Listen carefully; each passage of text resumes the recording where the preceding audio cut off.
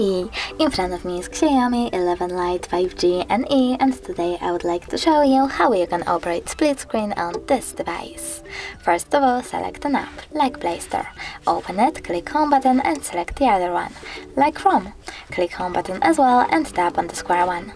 Now, hold one of your apps, for example Chrome, and click on this icon with two rectangles. After that, tap on the other app, and as you can see, now I can use both of my apps at the same time. If you wish to go back from this mode, just drag the first app upwards and tap Home button. Thanks so much for watching. If you enjoyed this video, leave a like, comment and don't forget to subscribe. Bye!